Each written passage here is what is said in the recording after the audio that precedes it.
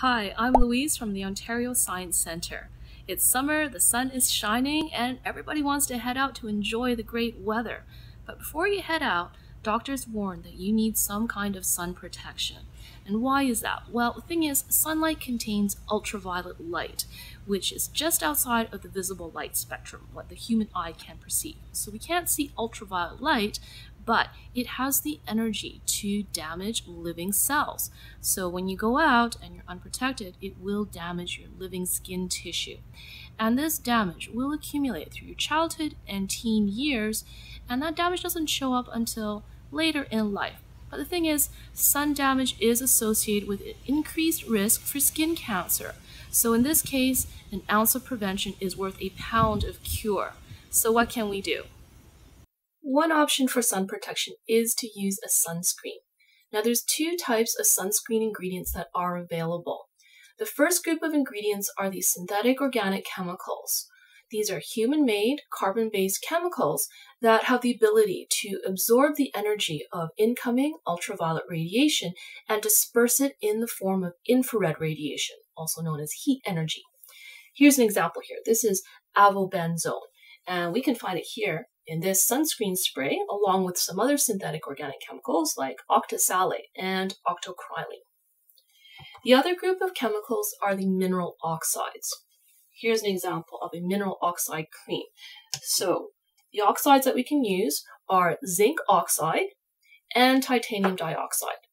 Now, mineral oxides are able to absorb the energy of ultraviolet radiation, and they're also able to scatter and reflect a small portion of that incoming light.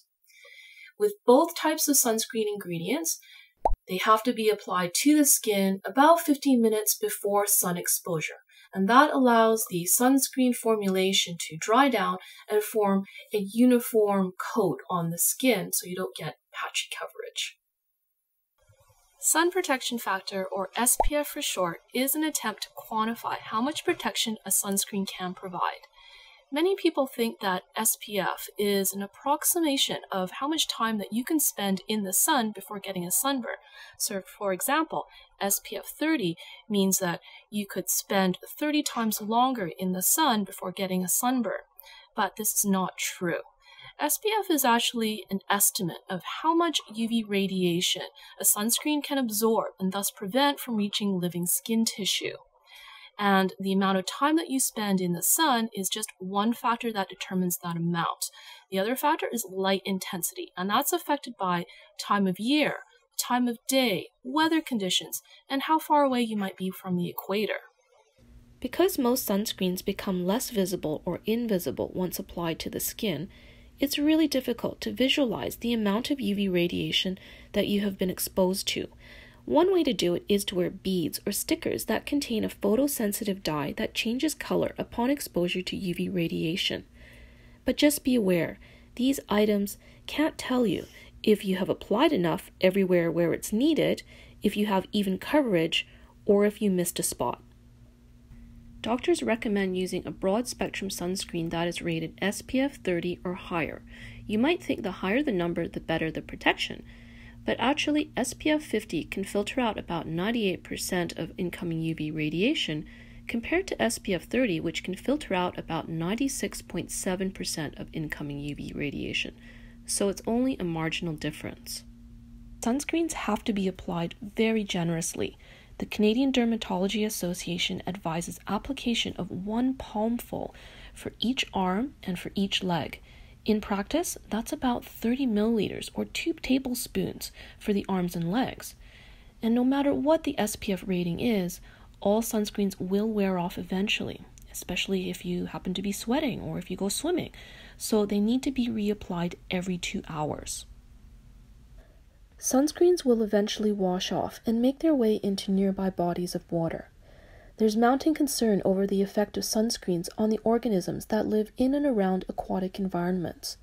There's evidence suggesting that the synthetic sunscreens oxybenzone and benzophenone 2 are toxic to coral reefs and are compounding the effects of climate change, which is causing the oceans to become warmer and more acidic.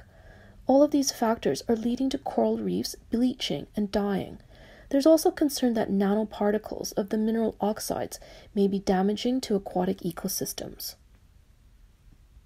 For sun protection, sunscreen is just one option that should be combined with other actions. Before you head out, check the weather report and look for the predicted UV index. If it's 3 or higher, you'll need some form of sun protection. Try to avoid sun exposure between the hours of 11 a.m. and 3 p.m., especially around noon. That's when the sun's rays are at their most intense.